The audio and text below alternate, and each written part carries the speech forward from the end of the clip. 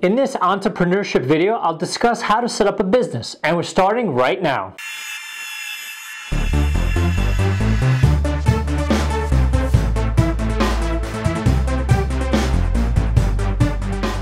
Hey guys, welcome to another video from the Keystone Financial Academy. My name is Elliot, and if you're new to this channel, I invite you to join the community by subscribing and turning on notifications so you don't miss any of the upcoming videos. New Year's resolutions bring a lot of promises that you make to yourself. I'm gonna hit that gym, I'm gonna follow that diet, or I'll be better at saving money. Among the resolutions that I often hear is I'm going to start up my own business. That is a very good idea, and one that I think should rank at the top of everyone's list. Although I talk a lot about investing and finance on this channel, I've also started up a number of businesses over the years, mostly consulting firms, with the latest being Keystone Financial Academy. So in this video, I'd like to share with you some of my hard-earned knowledge about the benefits of having a business and how to initially set it up. The first thing very much worth mentioning is how important small businesses are and how much they really are the backbone of the US economy. The Small Business Administration, or the SBA, defines a small business as any company that's under 500 employees. Now that's an admittedly large organization, but that's the metric that the SBA chose. So going by that measure, an amazing 99% of all the companies in the United States fall under the small business category. And by the latest count, there are over 30 million such companies. Now out of those 30 million, 22 million are individually operated, meaning they only have one owner and no employees. And with over half of those being home-based. So that is a lot of Americans that have started up and run small businesses.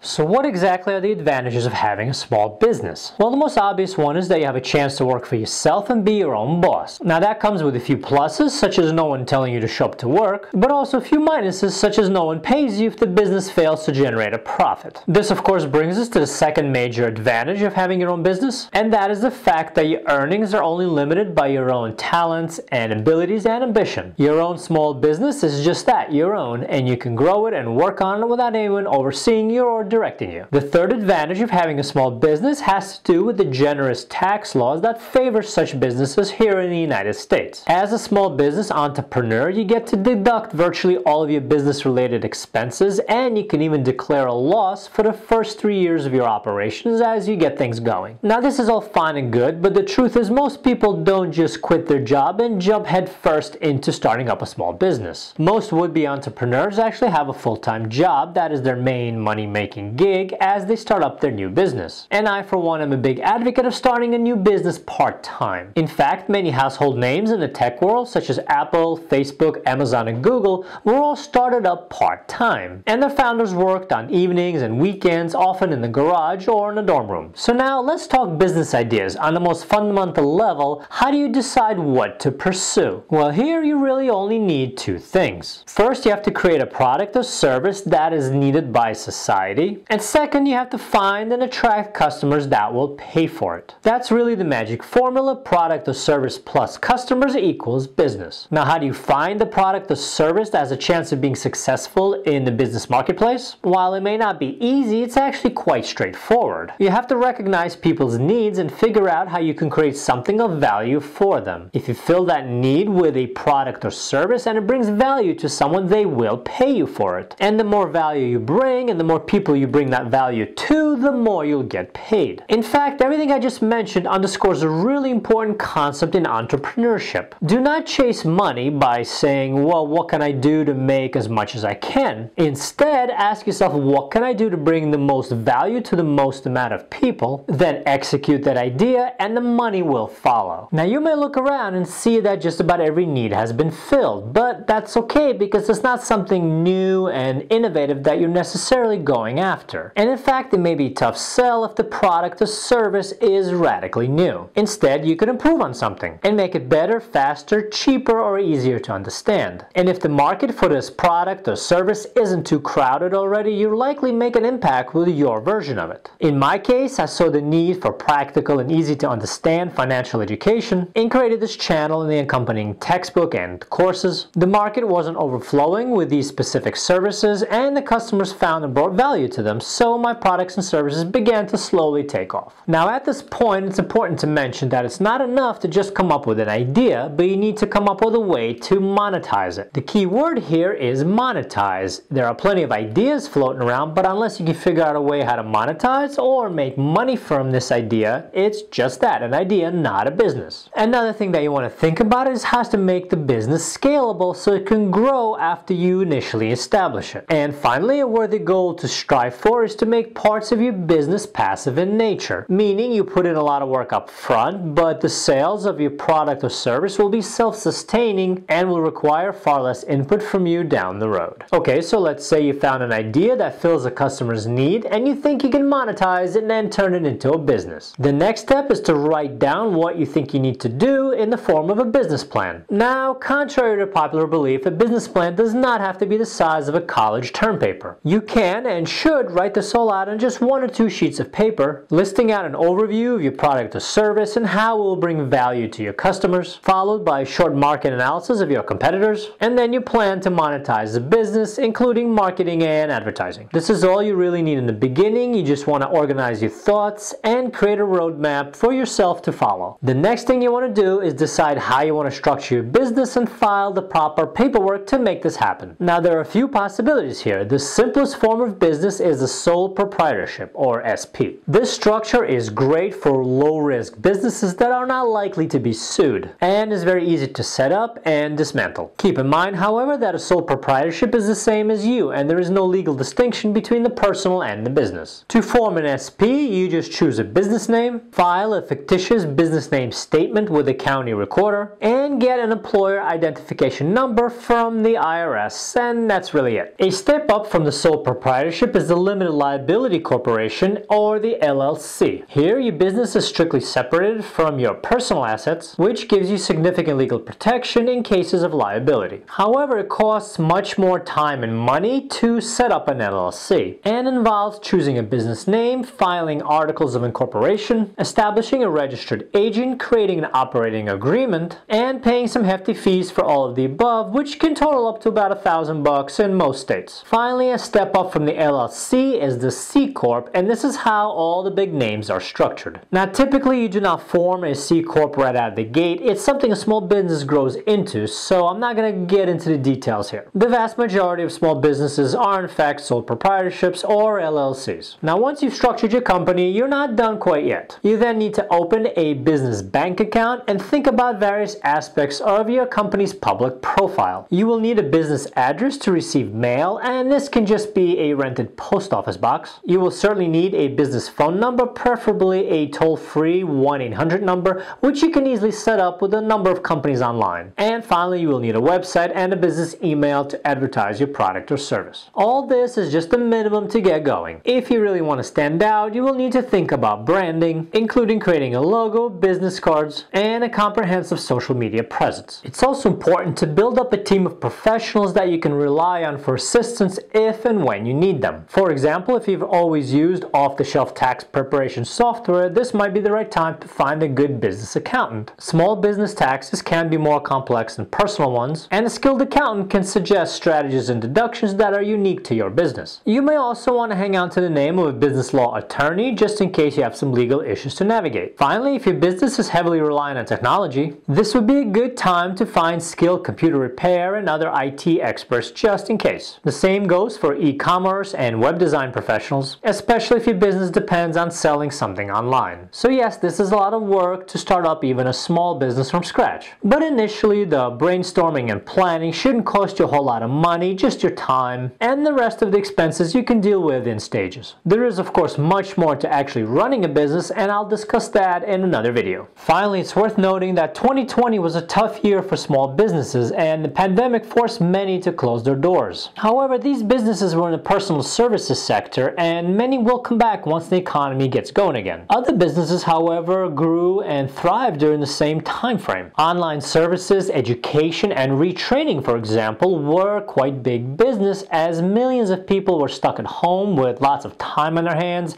and an uncertain economic future ahead. My financial education business, for example, did better during the pandemic than before it, as did the business of many educational YouTube channels. Remember, you're filling a need and and providing value. And if society's needs change due to some unforeseen event, some businesses will succeed due to them being able to adjust and fill this new need. If you have a business idea, do not be afraid. Put yourself out there and believe in what you're doing. Remember that you miss 100% of the shots you don't take. So go ahead and take that chance. You just may succeed. I wish every entrepreneur the best of luck in 2021. Okay, so those were the essentials of starting up a small business. As always, be sure to subscribe and hit that like button. Let me know in the comments below what topics you would like to see me cover more of. Thanks for watching, and I'll see you all soon.